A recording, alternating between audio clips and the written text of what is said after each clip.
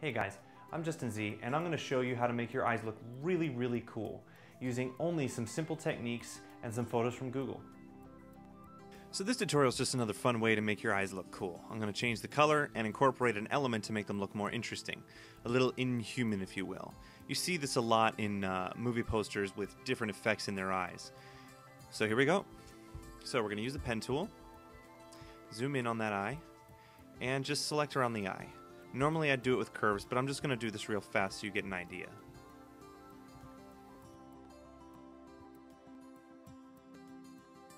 Okay, there we go.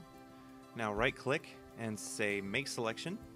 Make sure the feather radius is 5 pixels, or depending on how big your image is. If it's smaller you want less pixels. Press OK. And then press Command J to duplicate it and make a separate layer which is just the eye. Now we're going to take that layer, we're going to go to Layer, New Adjustment Layer, Hue and Saturation. You can also do it right here, it's much faster and easier. Press OK, and press this little button so only the eye layer is affected. Now I'm just going to make it red, so I'm going to change the hue so it resembles red, wherever that may be. Yeah, right there, and then up the saturation.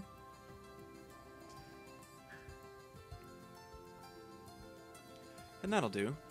Now, what I want you to do is go to Google and find some sort of texture, high-resolution texture, that has kind of a rounded, circular effect to it, like the front view of a fan or a tree stump, which is what I found. I found a tree stump ring. So I'm going to bring this in and throw it on top of the layer. Now you'll notice it automatically makes the selection for you, and you can move it wherever you want. Drop the opacity to 50% so you can see what you're doing. Put the middle of the ring inside the retina. And then we change the blend mode to multiply. That way it gets rid of the inside. And if you really want to stay consistent with it, go ahead and grab your eraser tool and get rid of the middle.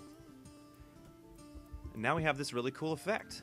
You can do this with anything you want. You can take any effect you want. You can take your own picture that you've created yourself for your own specific purposes. But basically, that's how you do it. It's pretty simple, and it's a lot of fun. Thanks for watching, guys. If you have any questions or requests about Photoshop, please send them to requests@mahalo.com. And please be sure to also rate, comment, and subscribe below.